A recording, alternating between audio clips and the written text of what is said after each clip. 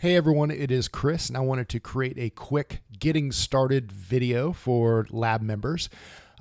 You have now access to thousands of highly engaging lessons for your students, but it might feel a little overwhelming the first time you poke around in the lab. This video is going to help explain where you need to be, how you need to get there, and what to see and do when you do get there. And after you watch this video, you're definitely going to have a better understanding of how to find the resources you need quickly. So let's go ahead and get started. You will first log into lessons.keslerscience.com, and in the top right-hand corner, you're going to see a little login. I'm already logged in here, but if I was not, it would have a sign in button here. I'd click sign in. And then it is going to bring you to your dashboard.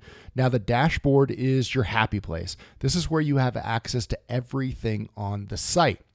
And so what you're going to see on the dashboard is there's going to be my courses are going to be listed here. And a course is just a bundle of lessons or activities. So you have access to everything on the site. If you ever get to a spot where you feel like you're being asked to pay for something, then you are in the wrong area as a lab member. If I were to click on these headers up here, it's going to take me to the products that you can actually purchase. So they are all going to be already listed, however, in your courses. So if you ever get to a point where you're like, wait a second, it's asking me to pay money, just get back to your dashboard, and there's an easy, accessible link right at the top in the menu. Just click this, and everything you have access to is on this particular page. Now, I just want to make one more thing out while we're here on this page.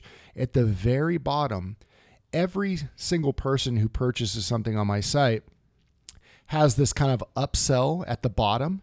You already have access to all this stuff. So even though it has dollar amounts there, all of this stuff here is listed up here. So everything you need is found under my courses right here and all these different cards. Okay. The first thing we're going to look at is the alignment guides. So the alignment guides are at the top of the dashboard, and these are the guides. They're kind of like your best friends for lesson planning.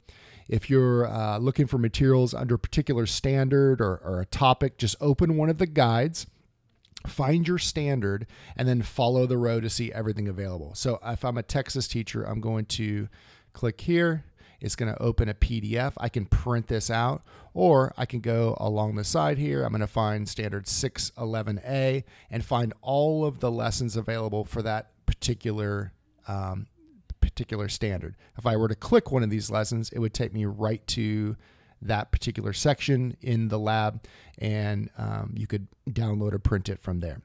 So alignment guides, that's a great place to get started, to look and it lists everything on the site, and you can get started from there. Now, let's look at the organization of the courses. So a course is simply a bundle of activities or lessons or resources. They're listed in alphabetical order. You can see they start with B, bell ringers, then it goes into body systems, and so forth. Once you click on one of these courses, you're going to be taken inside to view all the individual resources. So I'm going to click on this Chemistry 5E lessons. So now it's going to take me to all of the Chemistry 5E lessons.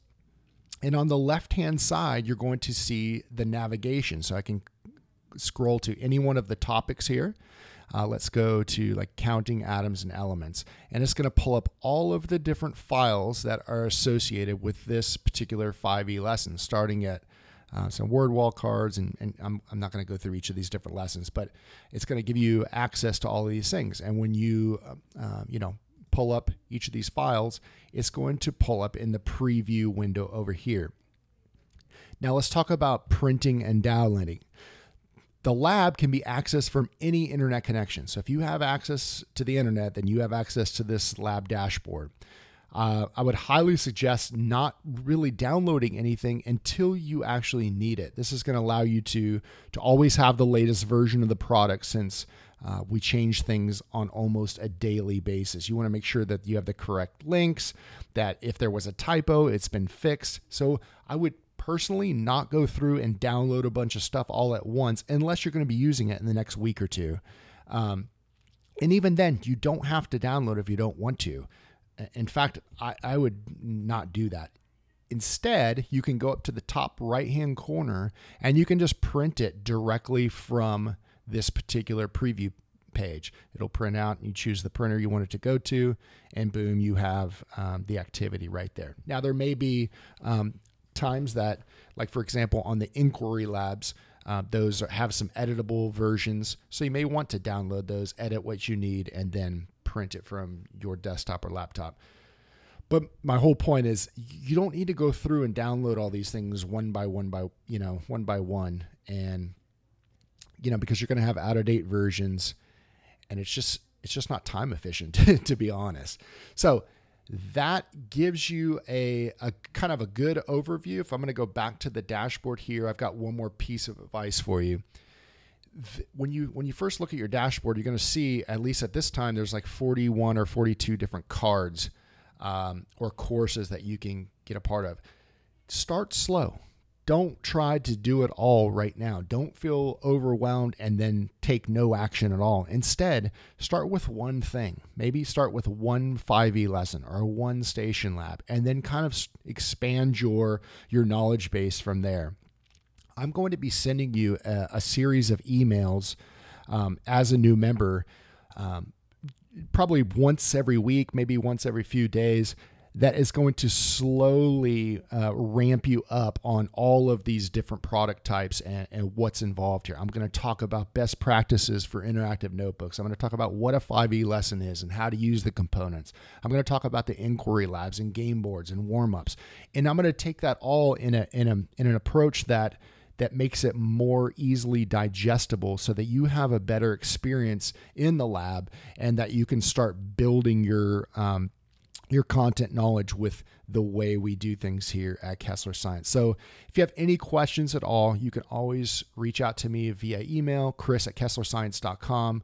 But I think you're going to really enjoy the lab. And once again, I welcome you, and I hope you have a great experience. Take care.